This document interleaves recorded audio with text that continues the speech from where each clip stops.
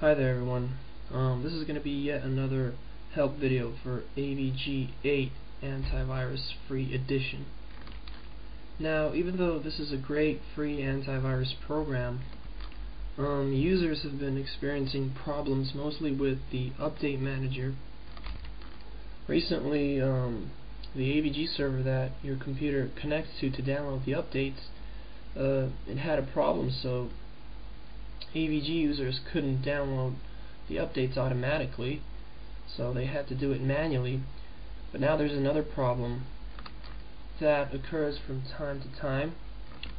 The update manager gives you certain error message regarding certain CTF files that are corrupt or invalid. So because of them, the update manager doesn't work properly. And in this video I'm going to show you how you can fix that problem. Basically what you have to do is find those certain CTF files that are hidden deep in your system directories and rename them, or better yet, delete them. So now I'm going to show you the path to those CTF files, first for Windows XP users, and then later I'm going to show you the path for Windows Vista users. So the first thing that we're going to do is going to open up my computer, and then we're going to click on Tools, Folder Options.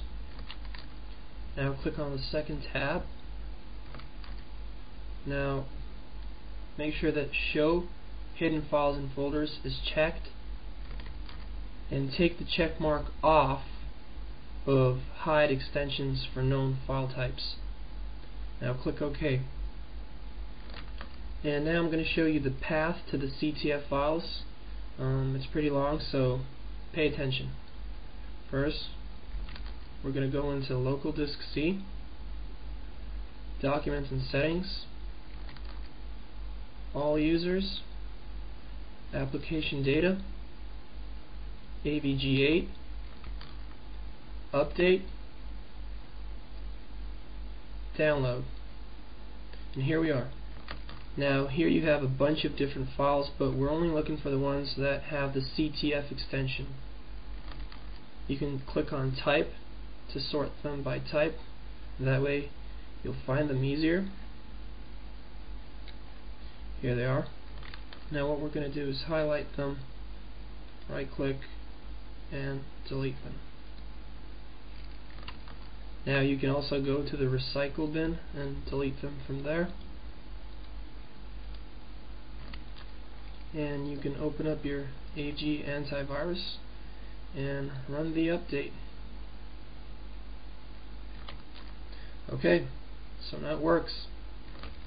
In some cases it might not work instantly after you've deleted those CTF files, but like I said, make sure that you've deleted them from the recycle bin too, and try it a few times and it should work.